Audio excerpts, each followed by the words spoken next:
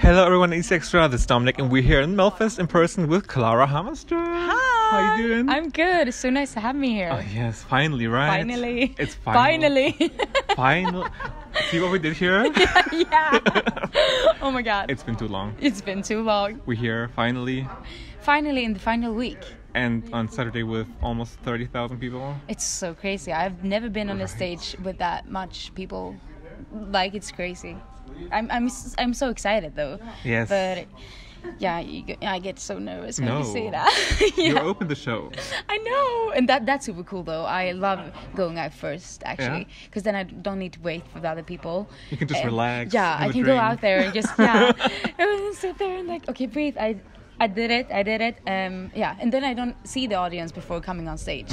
True. Yeah. Mm-hmm. When you're in the green room, I see everything. What's your drink that you have there? I drink tea actually. Okay. We're not allowed to have alcohol, and I'm not a big fan of alcohol actually. Same. You know, I seem like a party girl, but I am actually like, I'm the home girl nowadays. When I get home, I'm like, yeah, no, girls, I'm not coming out tonight. I'm staying home. Oh, I feel that. Yeah. Especially with like COVID and everything was like at home. Yeah, I and know. I was like, I have to travel now? Yeah, exactly. Like, oh my god. No, so I drink tea and with a little bit of honey, and I always, or I try to do, how do you say it? It's hot water, and then I put like paper on top and make a hole, and then so I get like the warm water. Steam. I'm steaming my throat. Well, in the green room. Yeah, in green room just before going backstage. Actually, yeah. This is your third time, 3 in a row, and you have all different kinds of Melfest experience. First one, in it early. Yeah, exactly. Early. My sister would have said, "Yeah, you failed. You What? No, you lose. You lost, Klara." And yeah, I did. Really? So, yeah. They were there watching. Oh, you lost, Klara. Yeah, but yeah, Oh my God. First time I went out very early. But it was like a normal Melfest? Yeah, it was a normal Melfest, and it was the biggest thing I ever done. So it's my greatest Melfest memory actually. It's my first time standing on a stage ever with an audience. I don't remember much because I was somewhere else. But yeah, it was amazing. Then you had the next year, Beat of Broken Hearts. You had the COVID version, and you went to the second chance and to the final. Yeah, crazy. And this time, straight to the final. It's crazy. I mean, yeah, I've done something right, and you know, I've been growing as an artist, and I know what I want to say to the people out there. I've been like aging, so yeah, I think we have an ongoing process that goes at the right direction. How can you top that? I mean, it's the final, so I could top it with a good place. Turin, we're coming. Yeah, no, it's a big goal for me. Of course, I want to represent Sweden in the Eurovision Song Contest. I really want to do that.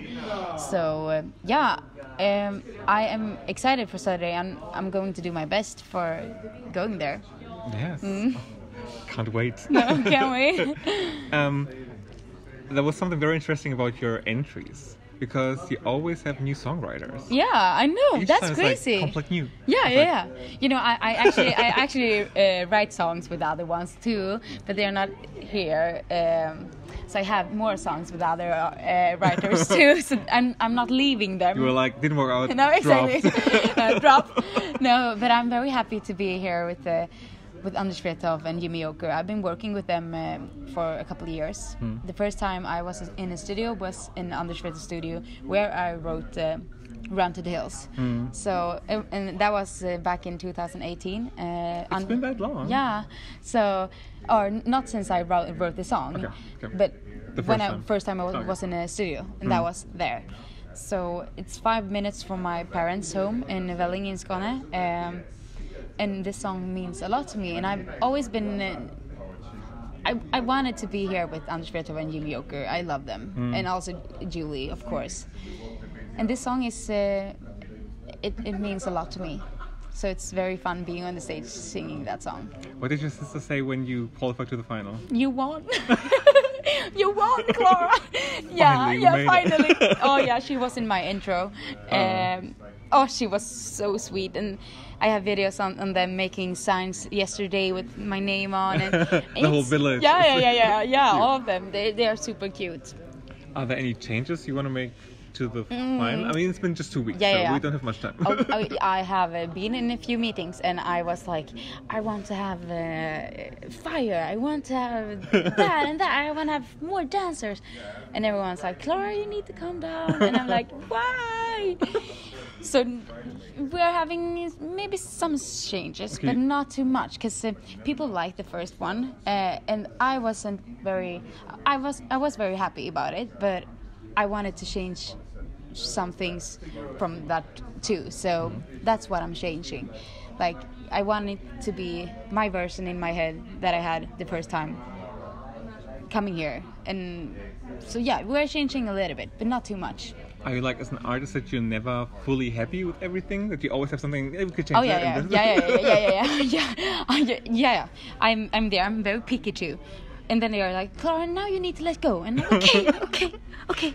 So yeah, I'm picky. They're coming like, on this idea of you from 2 years ago. No, it's dropped. I have new ideas. Yeah. I have a new song today. I'm crazy. So yeah, and I have a good team. They are standing out with me, so it's good. I'm here. Teamwork is good. Yeah, teamwork awesome. is good. I also love your fashion. How important is fashion to you? Like with Nobody, I think your outfit was very not so. No, not so much. It was. I had the idea of this thing, like my outfit. I embracing myself with my outfits, and it's very important. I mean, if you put that on, the things I have on, you feel like a strong girl. You feel like a powerful woman, and you feel brave. And I want to be brave, and I want to have something that I feel like powerful in. So I've decided what to wear, and I've designed the outfits with my designer. I really love the outfits. They are very, very expensive, and they are so much me. And Nobody, the thing is, I didn't have so much control that year. I didn't know what Melodifestivalen was like for an artist coming there, and I had my idea. I still have pictures in my phone what I wanted to have. Yeah. Like, this was my idea, and then everything went so quickly, and the outcome were something nice, but I wanted to have the things I have on right now, but that was the beginning of it all. You know, it's the same feeling. You can see it's she's coming, and now she's here. Yeah. Yeah. Also, when you like start and people tell you, "Oh, you should do it like this." Yeah, exactly. Always like that. Like it's new. And I was 18 years old. Like I was a new artist, and yeah, it wasn't very flattering having that piece on. I see pictures, but I mean, it's me, and I like it anyway. But this is really me. I love that. And like when you have something on, you feel empowered, and it's like giving you confidence. Yeah, I mean, my dancer came to me and like, "Oh my God, Klara, you feel so amazing in this." I mean, I said, yeah, you do, right? She said, yeah, it's crazy. And the other dancer came to me at the after party and said, Klara, can we also dance in your number? And then we want to have the same outfits. I'm like, yeah, okay, I should call my designer, because oh my God, he didn't have time for making more, so no more dancers. Maybe somewhere else. Maybe somewhere else. Oh my God. Yeah. I love that. I know. Do you have plans already on the outfit? Yeah, I do. Okay, so first of all, I have some like shows, of course. I haven't been out gigging a lot because it's been Corona, so I'm very excited to go out and meet people out here in Sweden, and I would love to go international, start in the Netherlands, in Spain, and in Norwegian, and like to go outside of Sweden to meet people. Release some new songs. I want to get out with a new like 8, 6, 7 songs. That would be amazing. I actually is working on one song at the moment, and it's crazy. It's crazy. I mean, it's a following song from Run to the Hills, and I love it. Ooh. Yeah, I mean, so we get like way more music this year and album. Yeah, way more music and small album. Yeah. With Run to the Hills, or maybe also to the Beat of Hills. Broken Hearts, did you feel like the international audience? Like, I saw those Spanish tweets like saying, yeah, no, I love Spain. Yeah, but I feel it's coming, and I would love to get out a little further from Sweden, because I feel like I need more people to feel the vibe of my songs. And I also have a boyfriend in the US, so it would be amazing time to go there and work at the same time as I am visiting him. So I want to have like some contacts in the US too, because I'm there when I can be there, and I want to stay there as long as I can then, and then work, because I don't want to sit there and like, okay, so when are you coming home from your game? Yes, like, I'm just waiting here. Yeah, I'm just waiting here. So I want to do something over there as well. What's your favorite place in the US? God. There's so much, right? Yeah, and I haven't been there so much. My first time coming there was last year, or last year, like in the end of last year. But I love New Jersey. Alex, my boyfriend, he plays in the New Jersey Devils, but I should say I love Utica even more. It's a small town, but I love Utica. He's playing there. I want to go back. Yeah, yeah. But I'm going there in just 2 weeks. Oh, okay. Well, done next. Oh, I love that. I love that. Always something to look forward to. Yeah, always. And you're not just talented in music and singing. I read you also got a bronze medal in horse sport. Yeah. I actually lived in.